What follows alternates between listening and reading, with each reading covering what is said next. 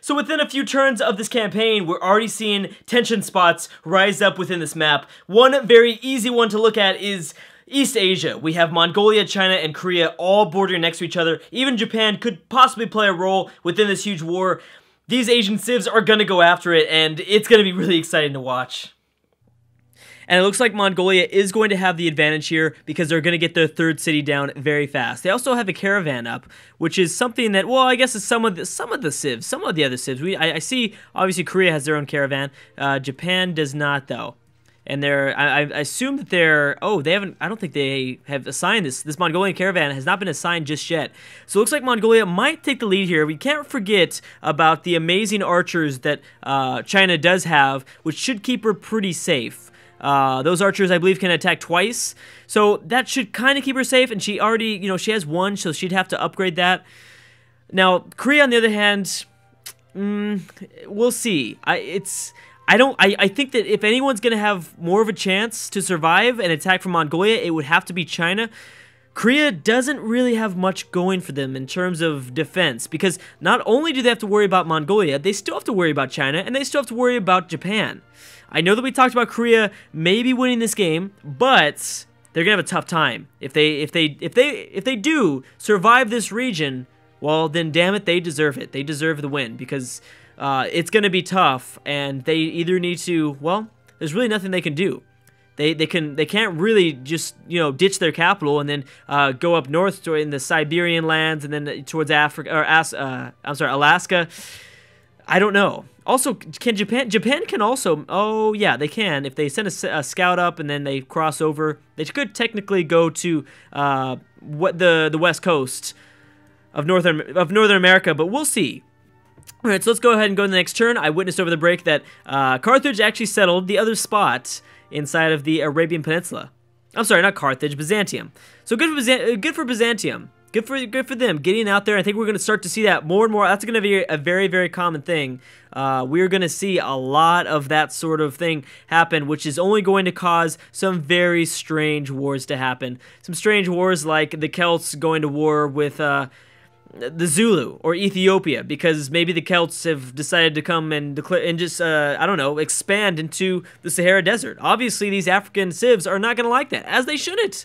It's gonna be so fun watching as Europe kind of plays from behind and to see who is going to control this region. Poland still could be a powerhouse. Now, the one civ that I really wanted to talk about, really, really bad, are the Huns. I really think that the Huns are going to be a very big game changer, an extremely big game. I'm not saying that I guess I should rephrase that. They have the possibility of being a huge game changer in this, because they can, if they want to, because, well, technically Catherine doesn't have her second city yet. She's close, though. She is close. If he wants to, he can take out Catherine. If he wants to, he could probably block off Poland or take over Poland. He also can maybe go down south here, deal with Persia, deal with Babylon. I mean, the Huns are powerful very fast, and because the Huns, I mean, this is deity. The Huns are going to be extremely, extremely aggressive. As soon as they get up their 2 unique units, I would be afraid. I don't know if it's going to be the Ottomans. More than likely, it's going to be Catherine, though. So, he could take out Russia very fast here, and he won't stop there. The Huns are a very, very good AI when playing at deity level. They already have quite a few warriors. Yeah, quite a bit of warriors, so they have a possibility of really shaking up this game. And I think maybe completely walling off Europe from the rest of Asia. Okay, so we got our next Pantheon. Russia. Oh, wow, okay. And they chose to go with a goddess of festivals, which is going to offer them 1 culture and 1 faith for wine and incense. Do you have much of that stuff? Not really. Yeah, no, you don't really. Okay, that's fine. I'll let that go. Who's going to get the only iron, or one of the only iron resources? Poor Venice. Venice is screwed. Venice is really screwed. I never realized how screwed Venice is, because until they get actually, they will never, they're done. And maybe Amsterdam as well. Netherlands, I mean. The Amsterdam will never become a thing. Assyria certainly not. Well, actually, Assyria might be screwed too, because they won't get these technologies. Unless, of course, I think they can still talk to the AI. If the AI is going to give them open borders, which eventually they will, but the technology might be pretty far away from them. Man, rest in peace already, Assyria. Oh, Golden Age. Yeah, not really. If you hadn't noticed, I am playing as America is the observer civ that I'm playing with. Okay, I gotta slow down because there's just so much going on with this map. I cannot go by too fast, even though I'm gonna be kind of next turn happy because there's just way too much stuff to look at. So how are the Zulu doing? They have their third settler up. Good. Looks like they're about to find their third city. Ethiopia is doing okay as well. They're okay. How about Egypt? Egypt doesn't have... I don't see a settler from Egypt or Arabia. Arabia is probably going to kick out Byzantium from the Arabian Peninsula, but we'll see. I think that Morocco, Carthage, and Songhai will all be extremely expansive. The Celts now have their next pantheon up. Who is going to be the first with their religion? I think the religion game was a very underestimated... It was very underestimated in terms of the AI-only Europe game that I did in the previous campaign. Poland got up by far the #1 religion, and it wasn't technically because they had the most faith generating per turn, or they didn't get the first religion, I don't think, in the game. It was just because they were in such a dense area. So whichever civ is close enough to Europe, they could have easily the most powerful religion in the game. People who like to smile the most, doesn't really matter, but who is unhappy? Siam is most unhappy. Why is that? Do you not have much? You must not have much luxury resources over there. You must not. Let's see. You have gems. You just didn't settle on it. You have gems and spices. You just didn't settle your second city with more luxuries. Okay, but that's okay. Now, how is Indonesia doing? Okay. Indonesia is on a different island. They're exploring, so good. They haven't set out their settler yet, but they're going to be getting pretty happy very fast here, especially if they find Australia. And, of course, New Zealand as well. New Zealand will be a good one to get as well. Okay, now how's this tension area? There it goes. Mongolia didn't go for the horses. Strange choice there. Oh, we also have India grabbing this desert up here, going up north and grabbing this desert location. Could essentially... Oh, St. Petersburg has also been settled, so it should keep Catherine alive, at least before the Huns maybe declare war. Persia is looking like they're going to get their third city up. India, this might eventually draw India into some sort of border tension with Mongolia at some point. Definitely as things continue to progress throughout this world, we could see some tension going on here. But I think Mongolia's sights are really kind of set over in this direction. China's also going to get up her third city. We have all the third... This is the video of the third cities. The video of the... So, a lot of... I mean, I wouldn't really call this colonization, and we're not going for the conquer just yet. I think we're going to see the conquer part of it again in Europe pretty soon. Within the first few videos, I think we're going to start to see wars start to break out just because they've got no other option. And once the first war breaks out, as you see, it's going to be this domino effect, just a complete domino effect. I think in Europe, you have to count Austria and France as among the most powerful, just because they were lucky enough to get up their cities. So you got to count them at least among the most powerful. We have Ramses entering the classical era, Gandhi, and Songhai as well. All right, Korea also has another pantheon up. We will see the Korea and Japan possibly battle it out to see how many religions can be founded. I don't even know, because we're way over the limit to civs in this game. Another pantheon, Babylon, and a religion has been founded. All right, who is the first? Ethiopia. All right, Eastern Orthodox from Ethiopia. There's a lot of opportunities out here for them, especially because like not even a pantheon has been founded in the entire African continent. Holy crap! Okay, so how many religions can be founded first of all? Let's check. Oh wow. Okay, so there still can be 6 founded. Religions that can be founded 6. So there's only 5 left to go. So these are going to be really dominant religions in a map with 35 civilizations. These 6 civs that get up their religion are gonna be good, especially if they go for the good shit. And we should actually check on the beliefs exactly with what they decided to go for, because that's the first key factor here. I know, I've already begun my key factor phrases, but you guys gotta realize that it's gonna be key. I promise you, it's gonna be key. These 6 religions in this world are gonna have so much cities. So many cities to convert and a lot of opportunities here.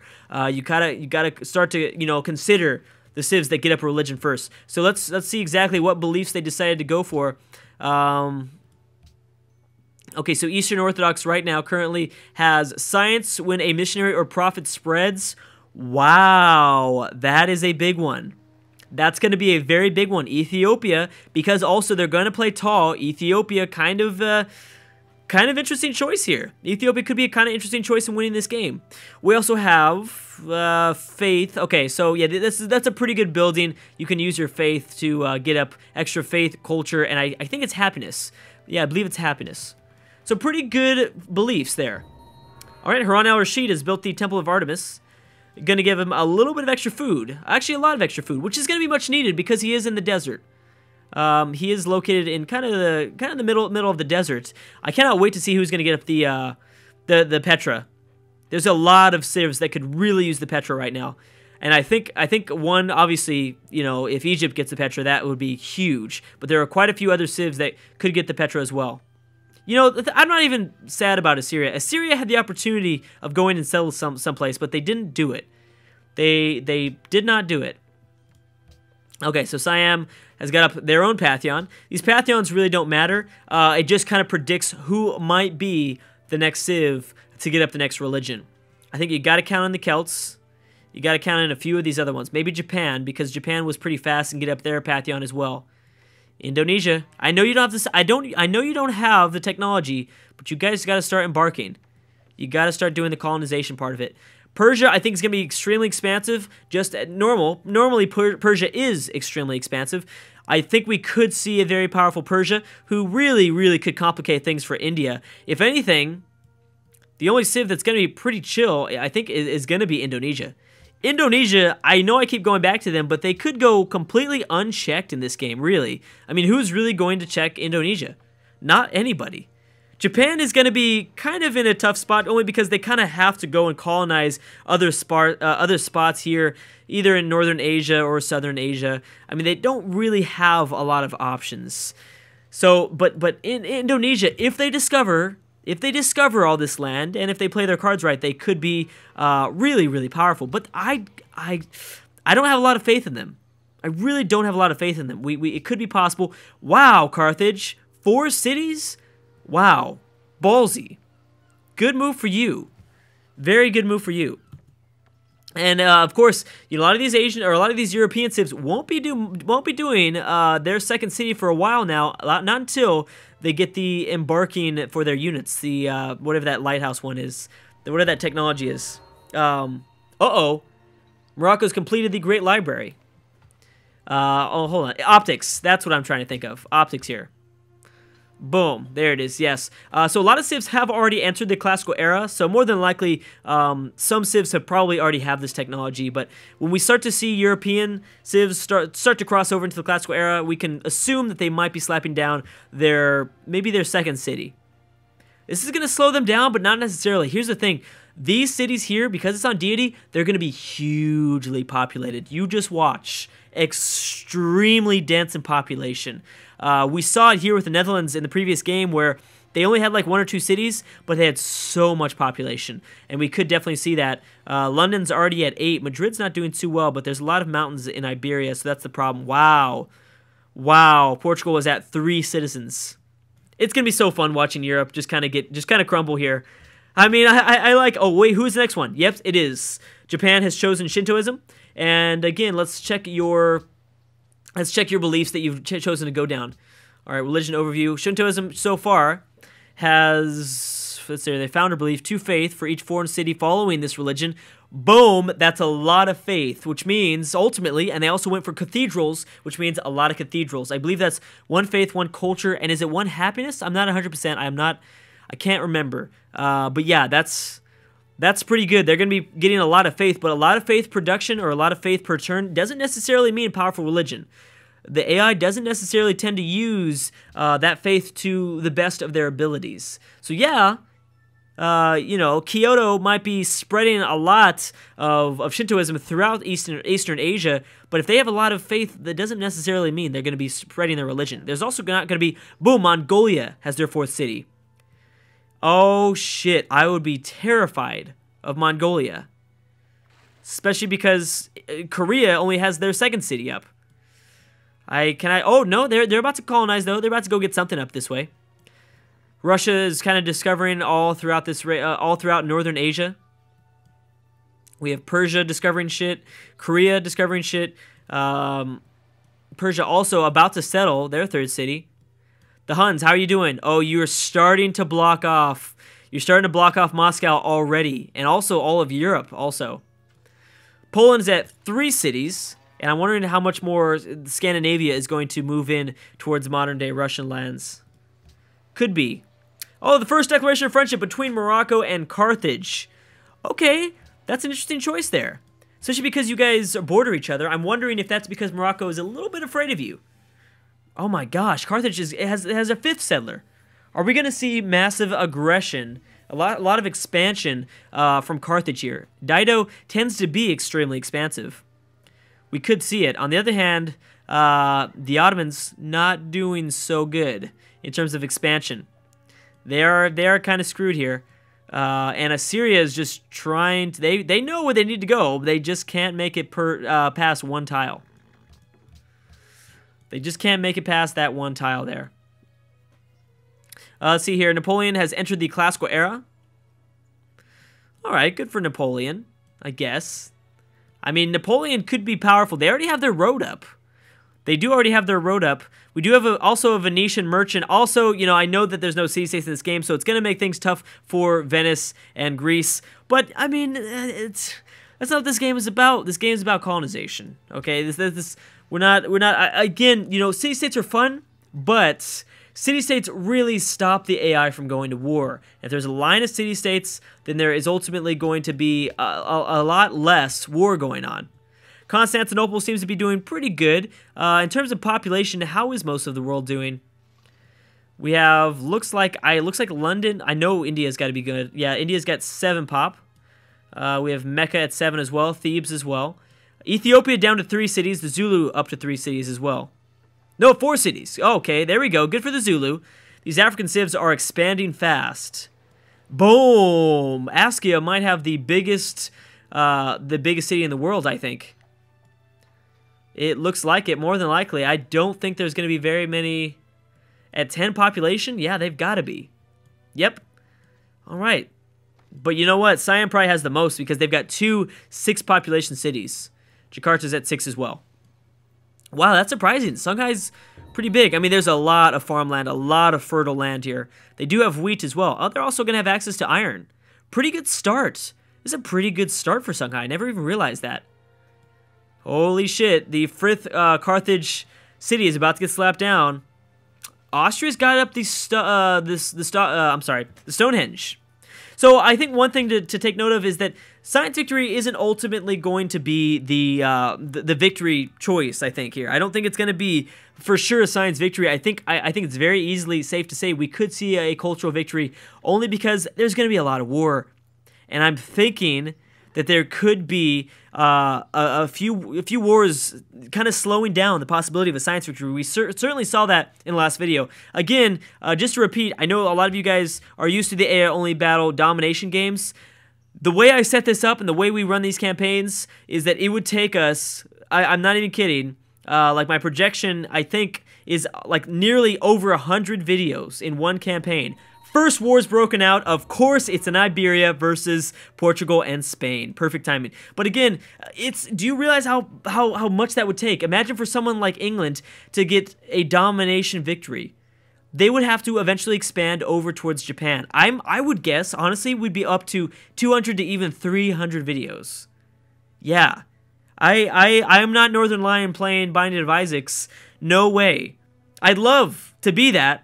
But I just certainly can't. That's just not healthy. That's not healthy for my channel to play 200 videos in the same series because that would be way too boring. And the rate at which we're doing videos per series right now is actually working pretty nicely. So anyways, guys, I'm gonna have to stop right there. We've got our first war broken out. I have to guess again. I think if either the Zulu or science victory or India with the cultural victory. Anyways, we're going to see who wins in Iberia. It looks like it's going to be Spain because Portugal is not doing so good. This will be a really, really good part for Spain if they're able to do this. Anyways, guys, thank you so much for watching, and I will see you guys next time.